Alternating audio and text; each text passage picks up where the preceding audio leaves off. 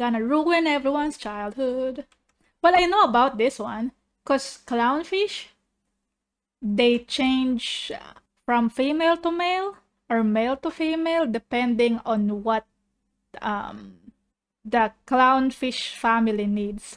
So there you go. This is why Nemo's dad was so obsessed with finding Nemo. Because he lost his wife and Nemo is the only remaining one. Time to ruin your childhood. Disney, yeah, I gotta explain this. So the reason Nemo's an only child and can't celebrate Mother's Day outside of a graveyard is because a barracuda came and nearly clapped his entire bloodline. One problem though, barracuda don't eat clownfish, but you know who does? According to extensive research, Google, clownfish are known cannibals that will spawn kill. It's not about the swapping of the gender. It's about cannibalism. Oh no, barracuda don't eat clownfish. Holy shit.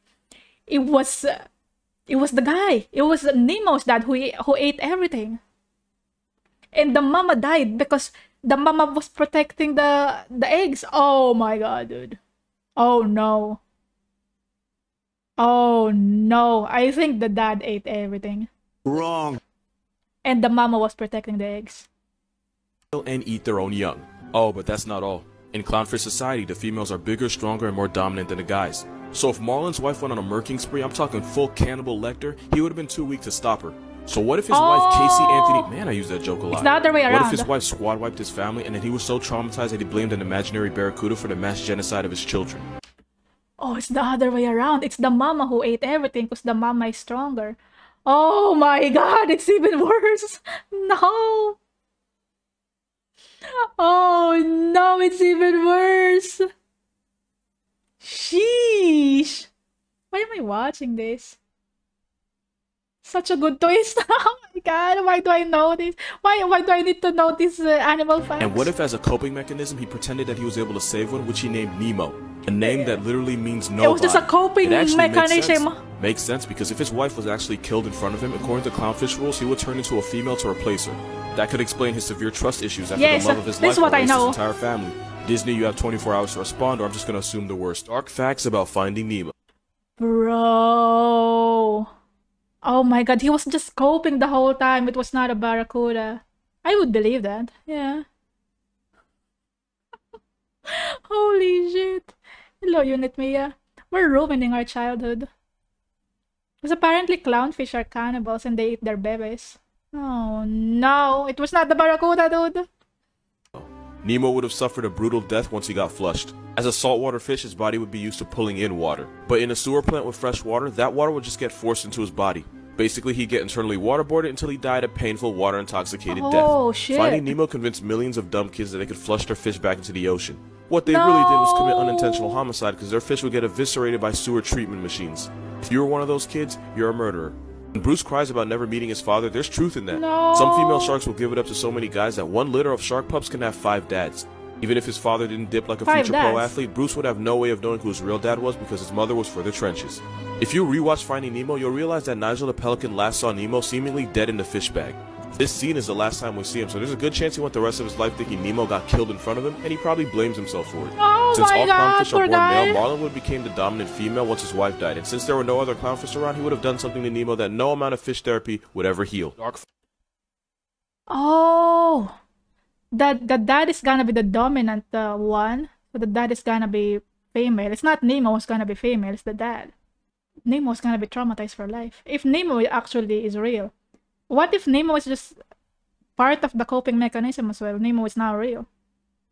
I don't know, man. I don't know what to think.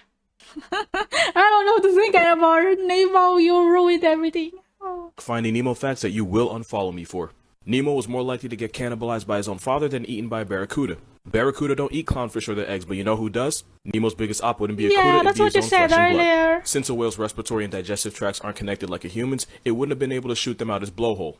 Instead, they would have been forced into one of its 4 stomachs where they would have been dissolved alive by the acid. Oh my god, but they could not survive that the moment they decided to just keep swimming to the bottom of the ocean would be the moment we saw credits. Anglerfish live more than 6,000 feet underwater. At more than a mile underwater, they'd be under more pressure than a firstborn with immigrant parents. In fact, that much pressure would crush them and force their organs out of their mouth. God. Not a Disney way to die. Dory would have had a caudal spine that could severely injure people or even Marlin if she forgot to be careful. I mean, not like she forgets a whole lot anyway. Dory could fade you because those spines could cause deep wounds that result in swelling, discoloration, and infections. Dory's On top of that, dangerous. she'd be toxic enough to poison people, although I've heard people say the same thing about a voice actor. Okay, fair enough. I should probably explain this.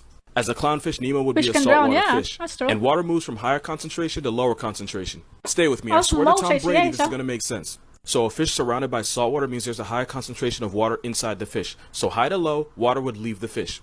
So to avoid losing water and joining his mother in the afterlife, Nemo would constantly be taking water in while his kidneys pump the salt out. Now if you put Nemo in fresh water, the opposite happens. In fresh water, there would now be a higher concentration of water outside of Nemo's body, so high to low, water would get pushed into Nemo's cells. But since Nemo spent his entire life in the ocean, he'd be used to swallowing water the way an alcoholic stepfather swallows Budweiser. So Nemo would become overhydrated, his cells would fill with water, and he would be dead before the sequel. So no, fish don't really drown, but they can die of water intoxication, and it's not a good way to get a series finale. Since I ruined this movie for a lot of people, here's facts Finding Nemo got right. Marlin would probably survive the jellyfish because as a clownfish, he's covered in mucus that makes him resistant to sea anemones and homicidal Smucker's fish. Also, the scene where he tells Nemo to brush against the anemone before school is accurate. They brush to build immunity and get the sea anemone used to their presence. If they didn't do this, the sea anemone would sting them every time they entered, which they'd survive, but it'd be annoying. The East Australian current is real, and every summer sea turtles use it to travel from the Great Barrier Reef to Sydney. Females will use it to return to the same beach year after year to lay eggs. Also, Crush was not capping about his age. It's real. It's real. East Australian current. It's real. It's a highway. There's a highway under the water. Oh my god, that's pretty cool. That's dope. I wonder if a clownfish would survive the East Australian current, though. Anyway. Use it to travel from the Great Barrier Reef to Sydney. Females will use it to return to the same beach year after year to lay eggs. Also, Crush was not capping about his age. There are documented cases of sea turtles living to a century and a half, and one allegedly survived 400 trips around the sun. When Bruce relapses like a junkie for nose powder, his eyes turn black like a demon guppy. Shark eyes actually turn white when they're about to put someone on the news because they roll their eyes back to protect themselves. In the beginning, Coral defends her eggs against a barracuda while Marlin begs her to come inside. In clownfish society, females are tougher and more dominant, so it makes sense that she'd be the one more likely to defend them. Her mistake was that not only are barracuda one of the fastest fish, they respond to motion, so her darting towards the eggs kept her out of the sequel. Lion King were scientifically accurate, it would just be case after case. Oh, this time we're gonna ruin Lion King for everyone. Okay, okay. What if lions and Lion King acted like real lions? Isn't there a live action Lion King thingy? Well, it's not really live action, it's just more realistic. They didn't really train real lions to act. So, if you think about it, it's not really live action, huh? But anyway, you know what I mean? It's like live action Lion King, really realistic lions. First of all, darker manes are more desirable in lion society, so Scar should have been king to begin with. Oh, next, darker when a new manes are male more lion becomes desirable. leader, the first thing he does is murder all the children from his previous successor, meaning Scar would have personally aborted Simba and Nala. Which brings me to my next point. Mufasa was the alpha lion, meaning any cubs we saw were fathered by him. Especially since we never see any other adult male lions. So yeah, Simba and Nala were half-siblings. Oh no! Of course! Oh my god! Mufasa is the alpha. That means all the women belong to him. So that means... oh my god! Why? Disney, why you do this? Bruh.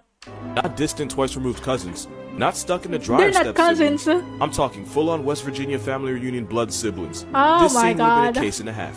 But before he Hakuna Hurtadas, Nala would have killed Simba Hakuna right here. Hurtadas, Remember, Nala was no. starving and was fighting over what was a limited resource. Not this kind of starving, but for food. And when lions are hungry enough, they'll reach a state of psychosis where they'll do literally anything for Nala would food, have even killed Simba cannibalizing or cubs. Pumbaa. That and the fact that Simba had zero fighting experience means Nala would have folded him like a backyard lawn chair. He also would have lost a Scar because, again, no fighting experience. That's even true, if Simba he has won, no experience. Simba was gone for at least 3 years. Meaning Simba would murder any child Scar had in this time. Y'all want to know what happened to Mufasa's body. Technically, the answer's in the movie, so watch this. Oh no!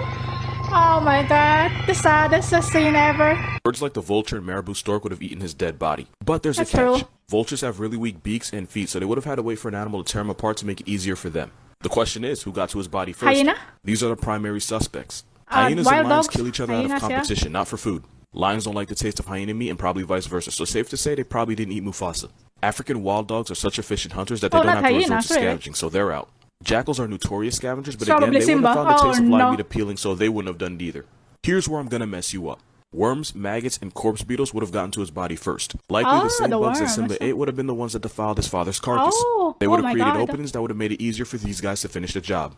And since guys like the Lammergeier specialize in eating bones, after a few days there'd be nothing left. It wasn't Scar or the hyenas, it was actually vultures and bugs. Send this to a friend to ruin their childhood. I was actually hoping I get a comment like that because I really want to talk about it. So we all can agree that Lion King was based off the Shakespeare play Hamlet. I do not remember a letter of it, but I do know there's a scene where he holds a skull. In Hamlet, the skull belonged to your King Hamlet's jester. So if Scar holding a skull is a reference to this, we can assume that it was one of his jesters that he probably got tired of and killed. Makes sense because that skull is too small to be a lion's, but it's actually perfect baboon size. So if we put the pieces together, maybe Scar had a baboon as a jester, got tired of his nonsense, cancelled him, and now keeps his sun-bleached skull as an R-rated keepsake. That would explain why he now forces Zazu to entertain him, because the old entertainment guy is now dead.